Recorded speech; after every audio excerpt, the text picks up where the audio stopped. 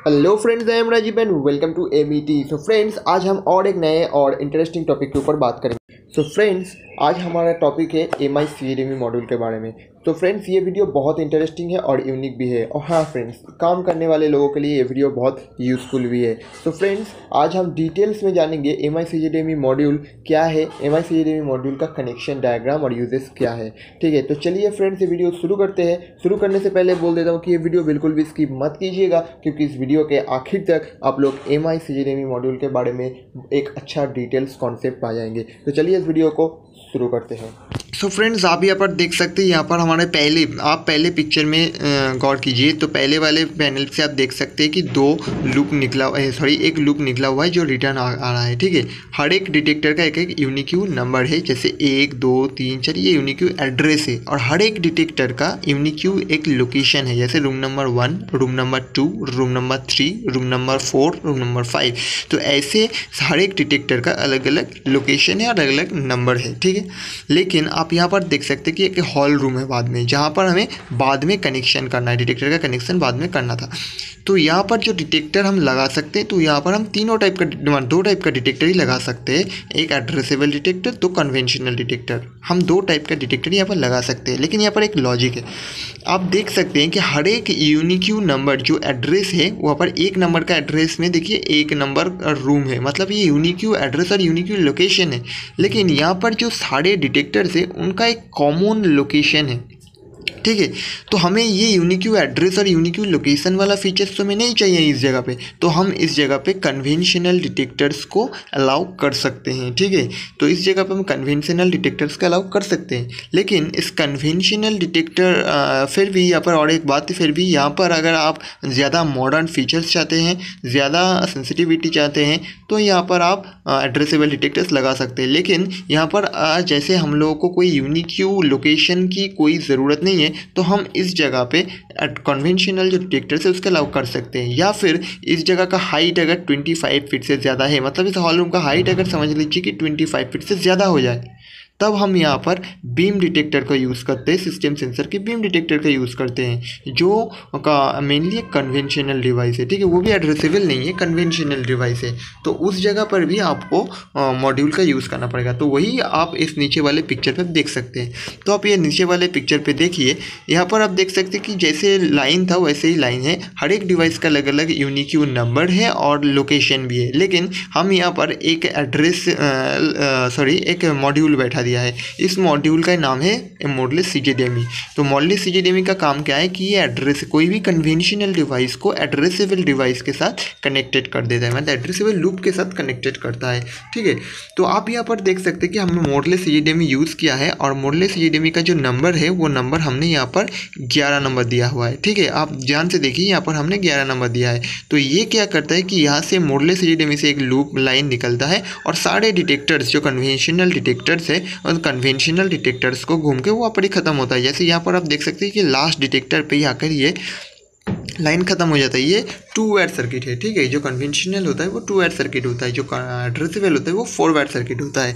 अभी आप देख सकते हैं कि यहाँ पर जो डिवाइस है, जो डिटेक्टर्स है, वो आकर यहाँ पर ख़त्म हो जाता है। ठीक है, और ये सारे डिवाइस जो है ये एड्रेसेबल है। अब क्या होता है कि कोई भी डिटेक्टर एड्रेसेबल, कोई भी कन्वेंशनल डिटेक्टर जो हॉल रूम के अंदर इंस्टॉल्ड है, वो डिटेक्टर स्मोक डिटेक्ट करे या फायर डिटेक्ट करे, तो वो सिग्नल सीधे हमारे जो कंट्रोल मॉड्यूल हमारे जो Mi-Czme है उस पर सेंड करता है। ठीक है, अब ये Mi-Czme पे जो सेंड करता है, तो Mi-Czme क्या करता है कि Mi-Czme सीधे जो सिग्नल है, सिग्नल पैनल पे भेजता है। तो ये Mi-Czme एक मॉनिटर टाइप मॉड्यूल है। मॉड्यूल का 2 टाइप होता है, मॉनिटर मॉड्यूल और कंट्रोल मॉड्यूल। तो इसके बारे में डिटेल्स हमने एक वीडियो पहले दिया हुआ है, तो आप वो वीडियो देखेंगे तो कॉन्सेप्ट और भी अच्छी तरह से क्लियर हो जाएगा। ठीक है, तो ये Mi-Czme जो है, ये एक जो सिग्नल है वो सिग्नल सीधे पैनल पे करता है। तो पैनल क्या करता है कि Mi-Czme का जो लोकेशन है वो लोकेशन पे फायर दिखा देता है।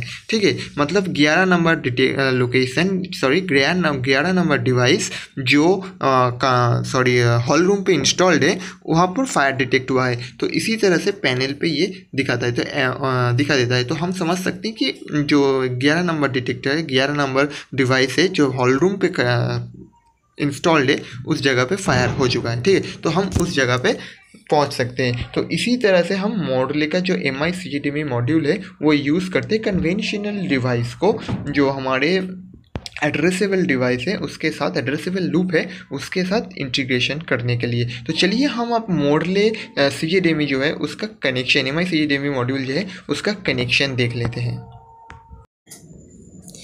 सो फ्रेंड्स, ये रहा MI-CGDMI मॉडल मॉड्यूल, जो MI-CGDMI मॉड्यूल है उसका कनेक्शन डायग्राम। अभी यहाँ पर आप देख सकते हैं कि यहाँ पर T1, T2, T3, T4 और से लेके, मतलब T1 से लेके जो कनेक्शन दिया गया है T9 तक, ठीक है। टोटल 9 टर्मिनल से, तो इसके अंदर ही ये कनेक्शन होगा।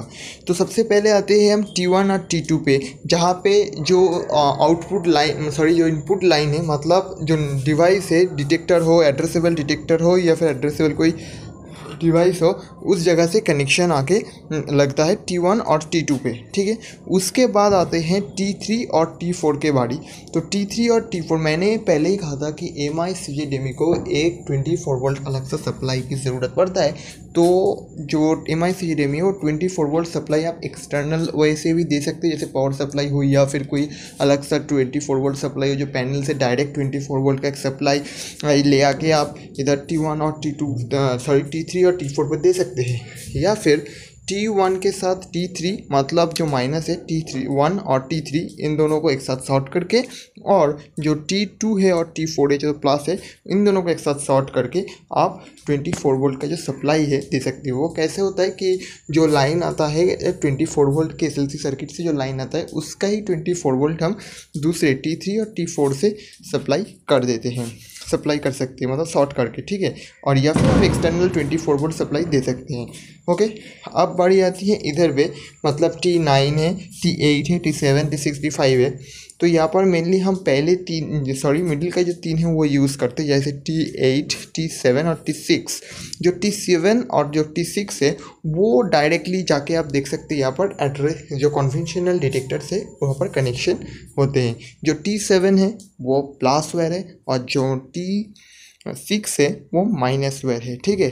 तो T7 और T6 से कनेक्शन सीधे जाके हमारे कन्वेंशनल जो डिटेक्टर्स होते हैं उन डिटेक्टर के साथ कनेक्टेड होते हैं। और ऊपर आप देख सकते हैं कि यहाँ पर लिखा हुआ है T8, जो रीसेट बटन है, ठीक है। वो रीसेट किसके काम पे आते हैं?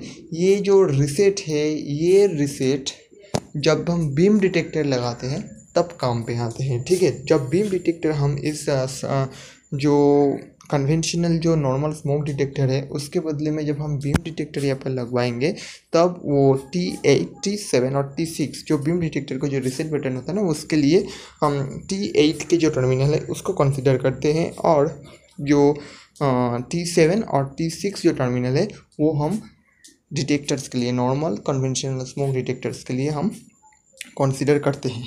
सो फ्रेंड्स, ये रहा सिंपल सा MI-CGDMI का डायग्राम और MI-CGDMI का कनेक्शन वायरिंग डायग्राम और MI-CGDMI का यूजेस, ठीक है। सो फ्रेंड्स, ये इसी तरीके से हम MI-CGDMI को यूज़ कर सकते हैं किसी भी कन्वेंशनल डिवाइस को या फिर कन्वेंशनल डिटेक्टर्स को addressable detector, addressable single loop circuit के साथ ज्वाइन करने के लिए या फिर इंटीग्रेट करने के लिए। सो फ्रेंड्स, आज का ये वीडियो आप लोगों को कैसा लगा है वो कमेंट करके ज़रूर बताइएगा। अच्छा लगा है तो प्लीज़ शेयर कर दीजिएगा और वीडियो को लाइक कर दीजिएगा। सो फ्रेंड्स, और जो नए हैं तो इस चैनल को सब्सक्राइब कर लीजिएगा। सो फ्रेंड्स, आज के लिए बस इतना ही।